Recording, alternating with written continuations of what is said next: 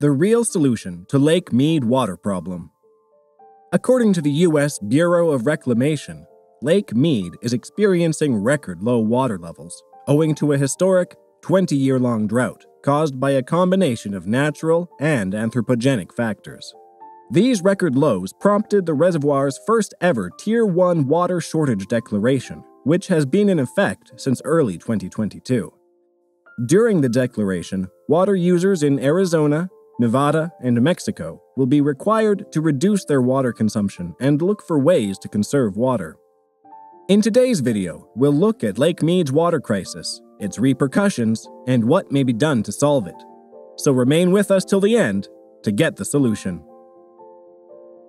The federal government declared a Tier 2 water decrease on the Colorado River on August 16, 2022. Beginning in January 2023, Southern Nevada will be limited in the amount of water it may withdraw from Lake Mead. This comes 1 year after the federal government declared a water shortage on the Colorado River in response to low water levels in Lake Mead. Southern Nevada's water allocation was reduced by 7 billion gallons in January 2022. The allocation will be reduced by an additional 1.1 billion gallons beginning in January 2023 for a total of 8.1 billion gallons. Our allocation for 2023 will be 275,000 acre-feet, which is 4,000 acre-feet less than our allocation for 2022, which is 279,000 acre-feet.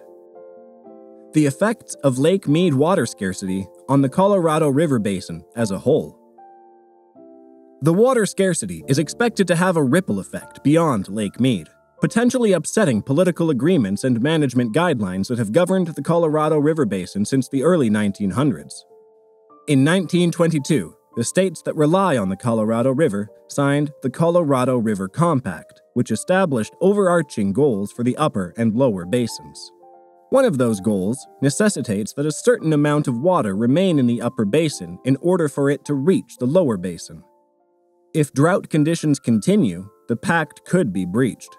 Reporter Michael Saka says that the continued drought, quote, could trigger a formal water distribution shortage and what's known as a compact call for the first time. The consequence could mean upper basin states, including Colorado, are obliged to cut off some water users to make sure there is enough water in the river to flow downstream, end quote. The current Colorado River water scarcity declaration has struck Arizona the hardest. Nearly 1/5 of Arizona's water supply will be cut off, based on the 2007 Colorado River Interim Guidelines for Lower Basin Shortfalls and drought contingency plans for the upper and lower basins. According to the 2007 guidelines, quote, conflict over water is foreseeable and predicted as diminishing reservoir levels in the basin lead to interstate and interbasin tensions, end quote. Arizona farmers would be among the first to be affected by the federal water reduction, requiring them to implement conservation measures, including fallowing land, meaning that a section of agriculture cannot be planted for a whole season. Municipal water customers are now spared from the scarcity, but could incur serious repercussions beyond reduced water supplies in the near future. The water level in Lake Mead is around 1,065 feet, and the existing management standards only address water deficits down to 1,025 feet. If water levels continue to decrease in the next years, water shortages will affect more than just the water supply. Indeed, if the reservoir goes below 895 feet, it is deemed a dead pool state, which will risk the Hoover Dam's ability to supply energy, leaving almost 1.3 million people in Arizona, California, and Nevada without power. Proposed solutions and future outlook. The Tier 1 water shortage in place for Lake Mead is considered a critical condition. Lake Powell, which was created by the Glen Canyon Dam, has also reached record low water levels. However, because Lake Powell is located upstream of Lake Mead and the Hoover Dam, it receives a much larger proportion of the precipitation that eventually feeds the entire Colorado River system. Both dams will be forced to limit the amount of water delivered to downstream customers.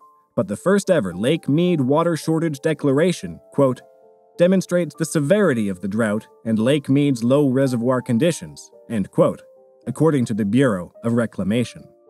Unsurprisingly, Further dams and diversions have been investigated as long-term solutions. The Arizona State Legislature has even pushed Congress to look into capturing Mississippi River flooding as an extra supply of water. Among the most often employed conservation strategies include increased reporting of water wastes, adherence to seasonal water limitations, and the replacement of wasted grass with water-smart landscaping.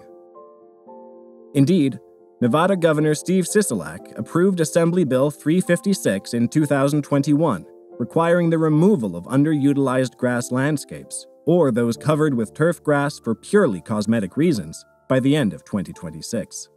Quote, "We can save more than 9.5 billion gallons of water per year by upgrading unused grass to water-smart landscaping," end quote, said John Ensminger, General Manager of the Southern Nevada Water Authority. This policy initiative demonstrates a dedication to working with the natural environment of the American Southwest to increase water savings, rather than constructing the same infrastructure that caused the drought in the first place. Extending municipal water conservation through enhanced landscaping is a terrific first step, but municipalities, businesses, and farmers must all rethink their management techniques to assure continuous water supply. If water demand continues to outstrip availability, a situation known as water bankruptcy will occur. Water bankruptcy, in essence, promises an abundance of water without an adequate supply. Water storage capacity solutions, such as extracting water from the Mississippi and building new dams, ignore demand in favor of boosting supply. Agriculture in particular is one of the most significant demands on the Colorado River system, absorbing approximately 80% of the basin's water.